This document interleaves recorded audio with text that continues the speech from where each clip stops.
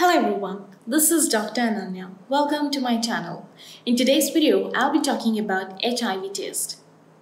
Before beginning the video, I'd like you to subscribe to my channel if you haven't, so that I can share all the valuable and useful information with you. So first of all, let us know what is HIV test. An HIV test is a test that tells if you're infected with HIV or not. HIV usually stands for human immunodeficiency virus. HIV is a virus that attacks and destroys the complete immune system of a human body.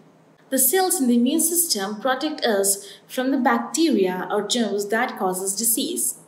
If you lose too many such kind of cells, then you will lose the ability to fight the infection. So, what are the different types of HIV tests? There are mainly three types of HIV tests: HIV antibody test, HIV antibody antigen test, and HIV viral load. HIV antibody test is done to check the presence of antibodies in blood or saliva.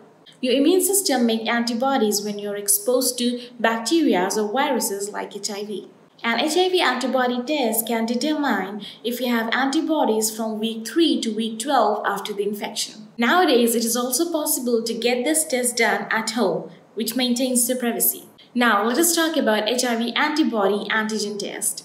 This test looks for antibodies and antigens in your blood. An antigen is a part of virus that triggers the immune system. If you have been exposed to HIV, this test will show up the antigens in the blood before formation of antibodies. This test can find HIV within 2 to 6 weeks of infection. Now let's talk about the next one, that is HIV viral load. This test measures the amount of HIV virus in the blood. This is one of the fastest tests, but it's also very expensive. Now, let's come to the next point. Why do you need the HIV test? CDC recommends that anyone from age 13 to 64 must do this test as a part of health routine. You must also do this test if you are at higher risk of getting infected. HIV mainly spreads through sexual contact and blood. In some conditions, HIV infection can spread from mother to child during birth and breastfeeding. So, if you're pregnant, your doctor can also ask for HIV test. So what happens during HIV test? During HIV test, a small sample of blood is withdrawn from the vein of your arm, which is then sent to the laboratory. For home test, a small sample of saliva and a blood drop would be required. You can do this test at home with the help of kit. Remember to follow all the instructions mentioned in the kit. So, do you need to prepare anything for this test? As this test only requires a small amount of blood, it needs no preparation. But it's always recommended to talk to your doctor once before taking the test. So, are there any risks of the test?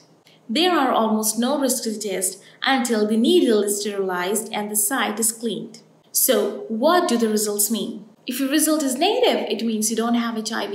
Sometimes it may also mean that you may have HIV, but it's so soon to tell. It can take a few weeks to develop antigens and antibodies after an infection.